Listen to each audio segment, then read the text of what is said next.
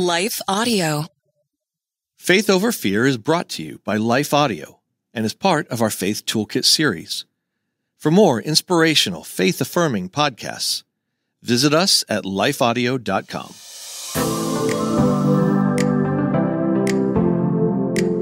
Hello. Welcome to the Faith Over Fear podcast, where we attack our most pervasive fears with truth. Because life is too short for any of us to live enslaved. At Holy Love Ministries, we are passionate about helping God's children discover, embrace, and live in God's freedom. We would love to connect with you online. Just visit our show notes to learn how to connect with us.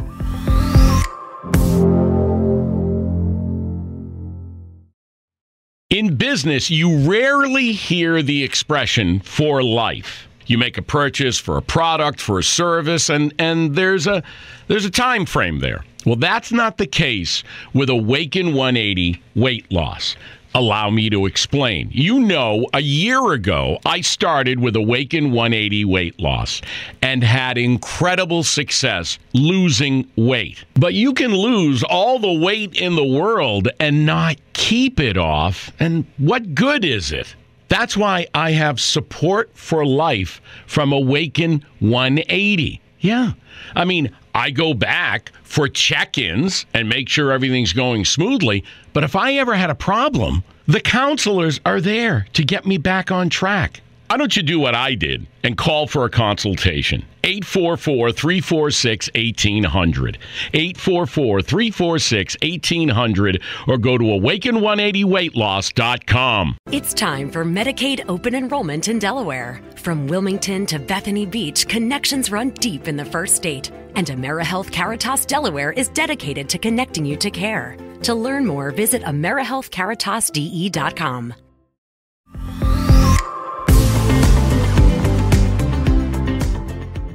Hello, I'm Kelly Campbell with Holy Love Ministries. Visit our website and join one of our virtual Bible studies. With me today is Gina Birkemeier, who is a licensed professional counselor and award-winning author and speaker. She holds a master's degree in psychology and theology and has advanced training in trauma and evidence-based therapies to help people heal. Gina, thank you so much for being with us. Thanks, Kelly. It's great to be with you today. And you have a new book, got kind of a long title. It's called Generations Deep, Unmasking Inherited Dysfunction and Trauma to Rewrite Our Stories Through Faith and Therapy. And I have to admit, seriously, I have about 2/3 of the book highlighted. It's just such a moving story. It's really one of those books that's very hard to put down once you get started. And I think for me, this reason was that this is a subject that I believe everybody faces, but so many of us don't know how to name. And you use several terms like intergenerational trauma and generational wounds, but you also use a scientific term that I had never heard of, and I'm going to take this slow: transgenerational epigenetic inheritance. Is that correct? You got it. Oh, that's a mouthful. Can you explain this concept? Sure. So the whole concept of generational wounds, intergenerational trauma, you might sort of kind of begin to think about, oh, you're talking about something that goes from one generation to the next, which is true. But when we talk about transgenerational epigenetic inheritance, what we're talking about is something that's at a scientific, deeper level than just behaviors and traits and beliefs. We're talking about not altering DNA, but we're talking about epigenetics, not genetics, epigenetics. So if you think about genetics, epigenetics just means over. Okay. So around, above. So that's what our epigenetics is. And epigenetics, here's a way you could think about it. So think about a book. Your genetics are the book, right? You've got the manuscript written exactly the way you want it. You know what you want the world to experience in this book. You know what is going to come forward. However, the editor then comes along and says, well, we're not going to actually put this out there. We're going to do this instead. Or we're going to make this bigger and we're going to amplify this. That's what the epigenetics does. So the genes are sort of the thing that you have, but the epigenetics are kind of what might turn it on or turn it off. And when we talk about things like trauma responses, addictions, different things like that, we see that component of epigenetics manifesting in the lives from generation to generation to generation. And what's beautiful about epigenetics is that we now know that there are a multitude of things that can influence our epigenetics and move us toward the things that we want and away from the things that we don't want. That's incredible. It's all kind of mind blowing, to be honest with you, how complex the brain and our bodies really are. Yes. I will tell you that I have heard of this before, but growing up in kind of Christian circles in the Christian church, I always heard the term generational curses. And as I've grown, I've realized now that that's mostly based on verses from Exodus, like Exodus 20, verse 5, and Exodus 34, verse 7, both of which talk about how the sins of the father or the parent will be passed down to the third and fourth generation. And I have to tell you, it honestly instilled a fear in me, because I thought, if I'm not perfect, my kids, my grandkids, and their kids, they're just doomed. But you have such a beautiful, different take in your book. So can you kind of talk about how you see God in both what the Bible says and what science says? Sure. So initially, I felt the same way, Kelly, about those verses. When I learned those verses, I just thought, what sort of loving, benevolent God would crack a whip that would reach out 3 and 4 generations to leave a mark for something that someone did in the past, right? And then when I started my own healing journey and I started learning about the science behind it, and I started learning more about who God really is and unlearning who I thought he was, the thing that's so beautiful is what I discovered is that that's more of a benevolent warning. It's listen, if you don't figure this stuff out, if you do not heal from this, it will inevitably repeat from generation to generation to generation until someone is ready to say, this stops with me. And so recognizing it as something that was loving and embracing it as something that God was trying to warn us about really helped me sort of take the edges off of that verse and see it for what it really is. Science points us to this. The Bible points us to this, that whole ripple effect of our healing, right? In scripture, it's funny because growing up, and I grew up Catholic, and everybody has their own story around their faith. But growing up in certain faith circles, you hear about all the people in scripture who were these great, powerful saints of the Lord, right? And they had these amazing, but we don't spend a whole lot of time talking about the BC, the before Christ, the before God, right? That they were drunk, they were liars, they were murderers, they were deceptive, they were, they were the fill in the blank, right? We don't really spend a lot of time thinking about what the journey to healing looked like for them to get to where they were. And so I think we see a lot of beautiful examples of that journey in scripture and then also in science. So one of the verses I love to point to is Romans 12, being transformed by the renewing of your mind. So renewing is a perpetual text, right? It implies that we're going to continue doing something. And what we now know is that our brain has neurogenesis capabilities and plasticity that goes throughout the life cycle, right? So there's constantly this ability to rewire, to refire our neurons, if you will. There's this ability for healing.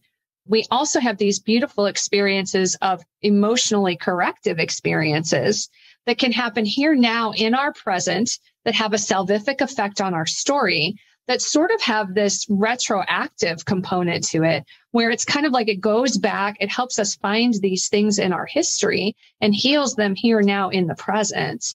And I think that is also a beautiful example of what God does through our salvation, taking these things, these wounds of our past, healing us in the here and now, and bringing us forward into that journey that he has created for us. That is beautiful. And what a great way to see how God works in these situations. There is something I'd love to clarify. I used to tease my parents that our family put the fun in dysfunctional. My mother never thought it was funny, but I did. It's a little funny. It's funny. Is there a difference between generational trauma and dysfunction? Yeah, a little bit. So when we think about traumas, we tend to think about events, right? And think about also trauma isn't necessarily the event. Okay, we call the event traumatic. The trauma is what it leaves us with, right? The trauma is the result of what we didn't get in the moment of that wounding that we needed. So it's about what happened. It's also about what didn't happen. That's the trauma. The dysfunction is more the patterns that result in that. So it's addiction, it's triangulation, it's emotionally holding people hostage. It's taking responsibility, it's overfunctioning, it's codependency. It's all of those types of things that we think about when we think about dysfunction. Whereas the trauma is, as I said, the event or the lack of something happening. And then the dysfunction is kind of what we see from one generation to the next. So how would I know? How would our listeners know if they are suffering from a traumatic wounding or a traumatic event versus kind of just growing up in a dysfunctional family? Yeah. So I'd say that that's a little bit muddier, but we can begin to ask ourselves some questions. How are we doing in our relationships with others, with God, and with ourselves? Do we feel like we're in a healthy space of relationship? Do we know what it's like to be a safe person for ourselves and for other people? Do we seem like we keep finding ourselves in the same relationships that wound us over and over and over again? Do we find ourselves unable to hold big emotions when big things happen, whether it's our own big emotions or our children's big emotions or our friends or our spouses? Do we have a really hard time with that? Do we tend to take the blame for everything? No matter what goes wrong, we're just assuming it's something that we've done. So these are kind of some of the things that we can begin to look at. And in the book, I have something called the Expanded Trauma Perspective Questionnaire.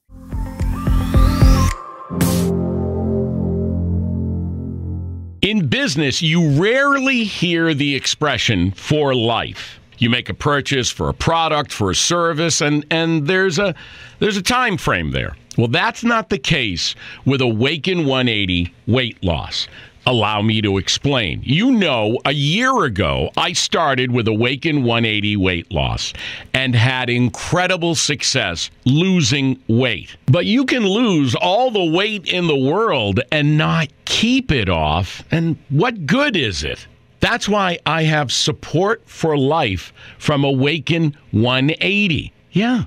I mean, I go back for check-ins and make sure everything's going smoothly. But if I ever had a problem, the counselors are there to get me back on track. Why don't you do what I did and call for a consultation? 844-346-1800. 844-346-1800 or go to awaken180weightloss.com. It's time for Medicaid open enrollment in Delaware. From Wilmington to Bethany Beach, connections run deep in the first state. And AmeriHealth Caritas Delaware is dedicated to connecting you to care. To learn more, visit AmeriHealthCaritasDE.com or call 800-996-9969.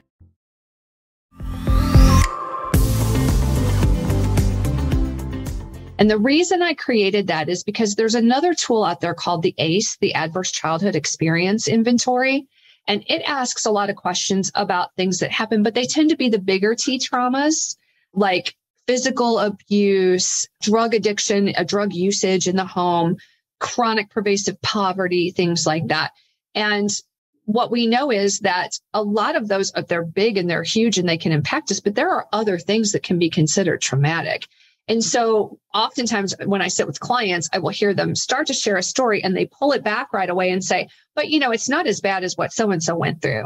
Or I read about what happened to so-and-so and gosh, that my stuff is nothing compared to that. And that's so dishonoring, not only to our story, but to the journey of healing that God is waiting to walk us through when we just want to dismiss it and push it away. So the ETPQ was created with the help of 60 other trauma-informed therapists to help people get a bigger, more expansive look at the things that might have been labeled benign previously that are actually impacting them in their life today. That's amazing. And you're so right. It's so hard. I'm a disabled person, and it's very difficult when people come up to me and say, well, I'm having a bad day, but I think about you and all you're going through. And then my day is fine. And I just want to grab them and go, don't downplay your reality. If it's hard for you, then it's hard for you. You don't need to compare it to me.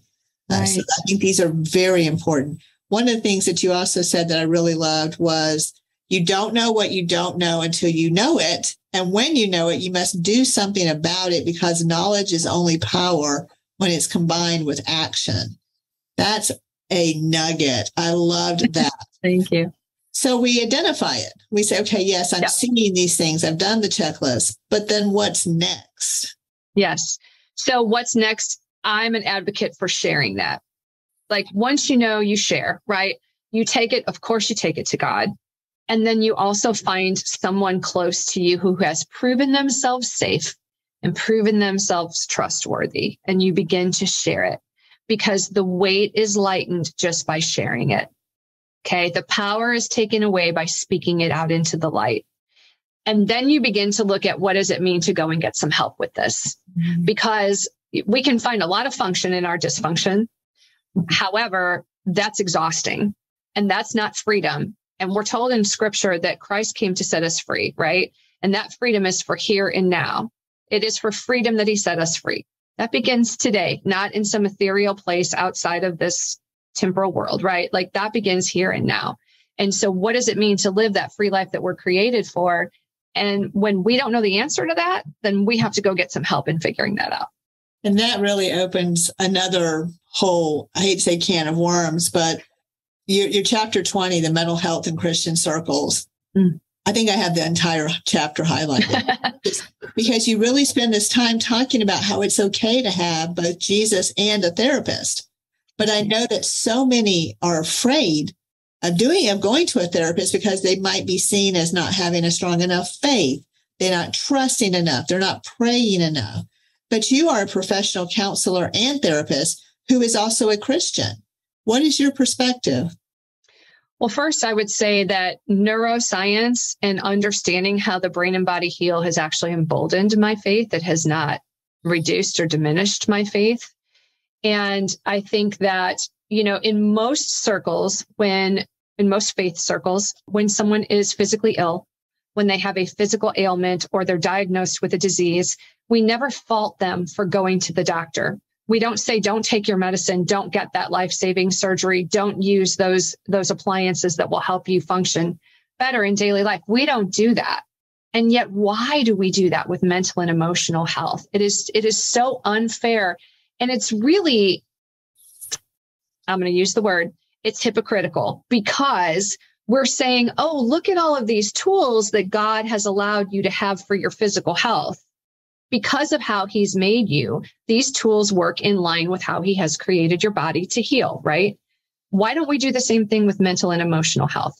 Look at all of these tools and these things that God has shown us, right? These abilities to learn how the brain works, how the body works, how our gut health is connected, how our physical, emotional, mental, and spiritual all intertwine, one affecting the next. And I think it shows a great faith in how God has created us when we say these therapies seem to be in line with how he's wired us for healing, growth, and change. So I'm going to step into that journey as God leads, because that honors the way that he has wired me for healing, growth, and change. I think it is a testament to your belief in his creation of you rather than antithetical to your faith. I think that's a beautiful way to put it, that it's actually a bigger step of faith to go out and seek help and get what you need for healing. And I love, because I know that you've walked through this. One of the very first things that I highlighted in your book, you wrote, lots of risks come in saying yes to putting out your story, especially when the story involves the generations before you and after you. I paraphrase, I apologize. I know you are a survivor of generational dysfunction and trauma, and yet you wrote this book and it is raw and it is real. And I know that just had to be frightening. You said earlier that's by telling your story that God uses you, that heals you. So how can other survivors use their story in their healing process? So you don't have to write a book to do it, right? I think the best way to really use your story to help other people is to heal your story first, because inevitably what's going to happen is as you begin to get ready to put more out there in the world, as you heal, as you grow, as you learn, as you change, God will inevitably begin to open doors, to cross paths, you with other people who need to hear your message. You're going to hear something in a person. You're going to see something in a person. The Holy Spirit is going to prompt you to share something from your story that's going to be just the thing that person needs. Oftentimes, it's like instantaneous. It just flows out of you because healing becomes who you are, right? And wounded people wound people, but healing people help heal people. So I think the most powerful thing you can do to help other people is to work on your own journey, because it will impact everyone that you ever interact with. You're going to put that healed version of yourself out into the world, and this world needs a lot more healed people. It really does. So much so. You and I were talking earlier, and I know in my own journey of kind of dealing with generational issues, intergenerational issues, it wasn't the event, it was the lying that happened after it that really got to me. And while I, praise God, feel very released from the traumatic event, and I can see in my own children's lives how this cycle has stopped, I still carry anger toward the generation behind me and the one behind them. And unfortunately, all but one of the players in this story are no longer with us. And I struggle some days. What do you do with this anger toward, and especially if you're going through this and the people that hurt you are still around you, and you know they're never going to apologize. They're never going to see what they did as wrong. And I know you went through that. So how do you handle that? Yeah, that's really hard. So a couple of things that worked for me, and I've seen it helpful for other people, is first remembering that forgiveness is not a one and done. And with each step of healing, there's oftentimes more of a need for forgiveness. There's new anger. There's a new revelation of, oh my gosh, I'm struggling with this. And I see that it's connected to that. And so then that's a whole nother opportunity for some frustration, for some anger. And it's also an opportunity, as you're ready and as is helpful, it's another opportunity for forgiveness. So they don't have to ask for it. They don't have to be alive. Right? There is an element of forgiveness that is really about our deeper healing. It's about recognizing, for me, a lot of it was I can hold compassion and grace for what happened and mercy and still be able to say that was inexcusable. It shouldn't have happened. My wounds were deep and I had to do a lot of work because of it, because you didn't do your work. And I also release you from that because I know that your wounding me came from your wounds, and I can hold compassion for your wounds. It's another level of freedom. I see and hear people say, you don't have to forgive your abuser. You don't have to forgive the person who hurt you in order to heal. Well, I'm going to say that that's only partially true. I think that there is some power that comes from having some righteous anger about the things that have happened.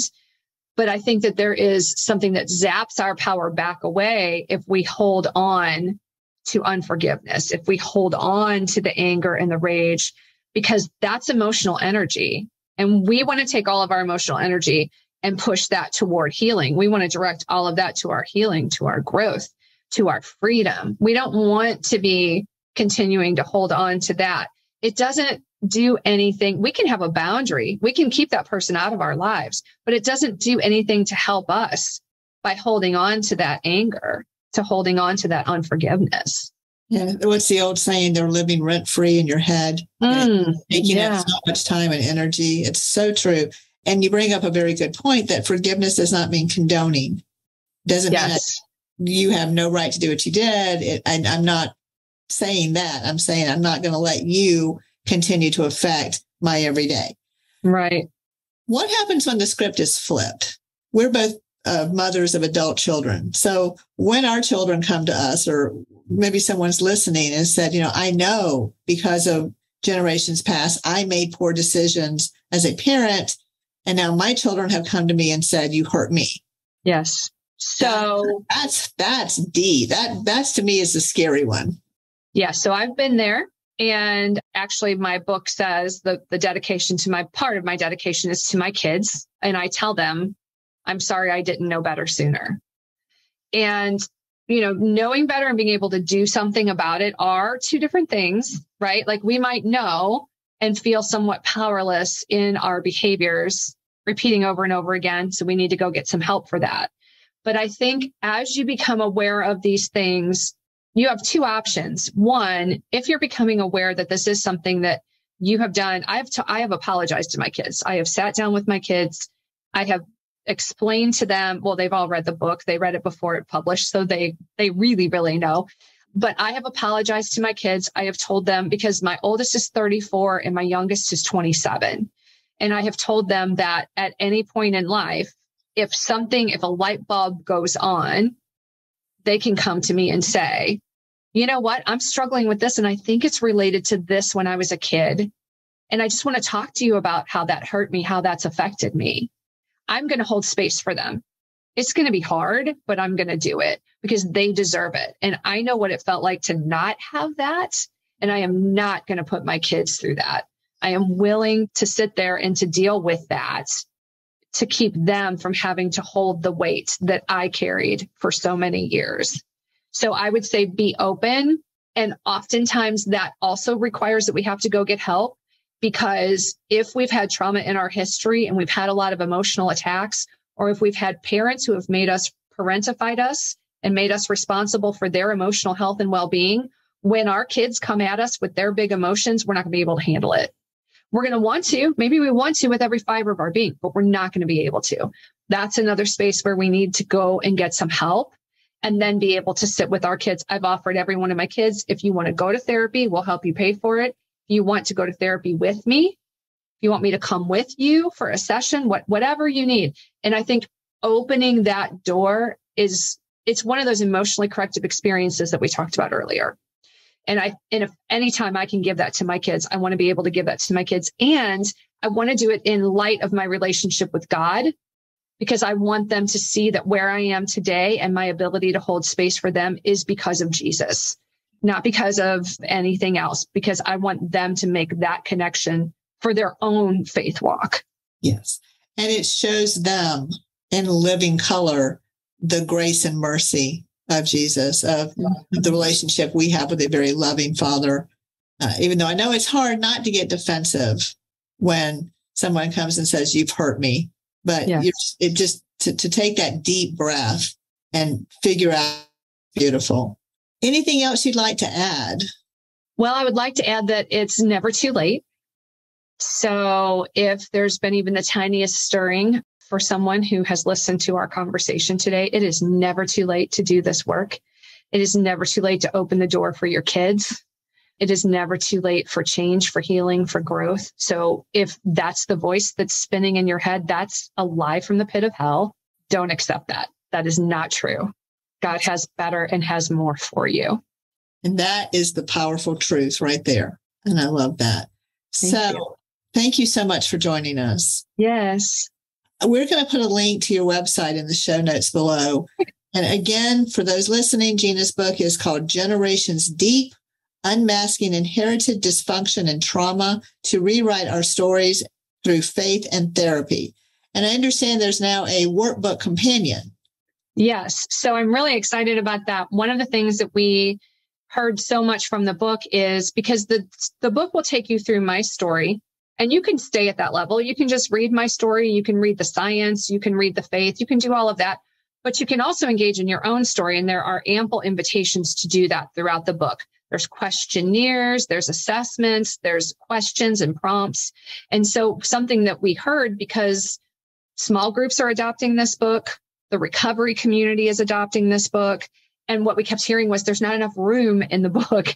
So we decided to make a companion workbook / journal. And it's relatively unconventional because it isn't just space to make to put your answers. There are self-care tips. There are scriptures. There are positive affirmations. There's a space for when you're ready to do therapy, whether it's with a counselor or with a pastor who's trauma informed.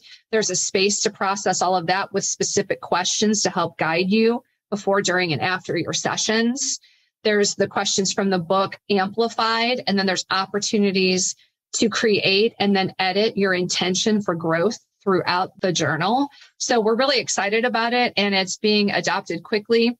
And we're also going to be launching in-person and online Generations Deep groups in January of 2023. So in the next couple of months, we'll start talking about that on social media. That is wonderful. And how would people find you on social media? So they can find me at My Out Loud Voice on social media.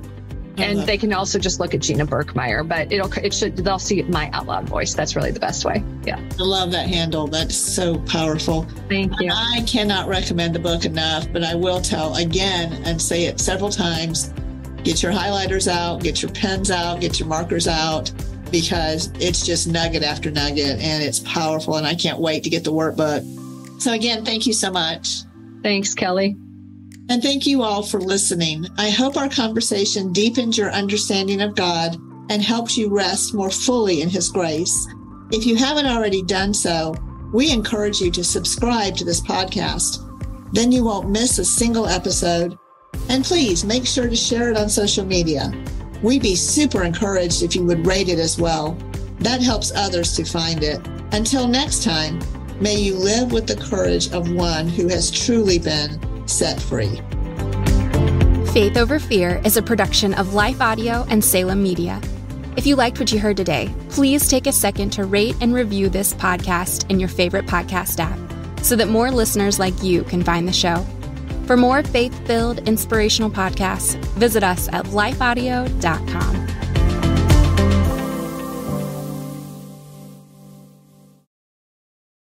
In business, you rarely hear the expression "for life." You make a purchase for a product, for a service, and there's a time frame there. Well, that's not the case with Awaken 180 weight loss.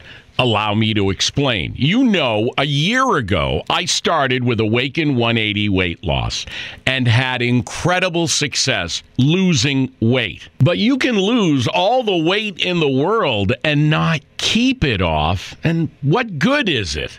That's why I have support for life from Awaken 180. Yeah. I mean, I go back for check-ins and make sure everything's going smoothly. But if I ever had a problem, the counselors are there to get me back on track. Why don't you do what I did and call for a consultation? 844-346-1800.